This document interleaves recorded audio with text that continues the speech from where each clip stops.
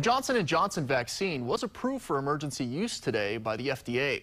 It's the first single-dose vaccine available and will help speed up vaccination efforts here in Hawaii.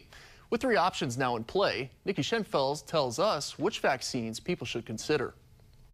Moderna, Pfizer, and Johnson & Johnson prevent serious illness, hospitalizations, and death. Although Johnson & Johnson isn't as effective in preventing COVID-19 infections, health officials say it's better than no vaccine at all, and it does benefit certain groups. State health officials anticipate getting about 10,000 doses of Johnson & Johnson in the coming week. On Friday, Health Director Dr. Libby Char said the federal government authorized the production of a small amount to begin the rollout.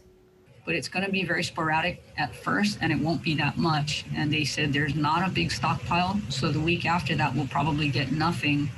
And then thereafter, they'll slowly start ramping up what they're delivering to us. This single-dose vaccine is considered 72% effective, whereas Pfizer and Moderna are 95%. It has prevented 85% of severe disease, and to date, no one has had a fatality who got the Johnson & Johnson shot. So it was 100% effective in stopping deaths. So it's really good. Green says Johnson & Johnson could be beneficial for younger people and people who can't get a second shot easily 3 to 4 weeks later. Hawaii continues vaccinating frontline essential workers and kupuna 75 and older.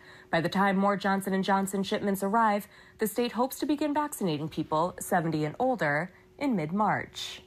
If given a choice right now, this is just me, 65 and older, I think stick with the Pfizer or Moderna just because the numbers were a little bit better. And I think that Johnson & Johnson is going to be super popular and effective with people on the younger side that have even lower risk than others. He says anyone under 70 who is healthy with no chronic illness can certainly get Johnson & Johnson too.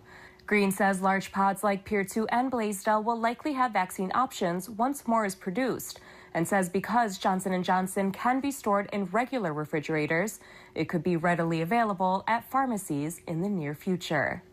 Nikki Schenfeld, KHON2 News, working for Hawaii. Nikki, thank you.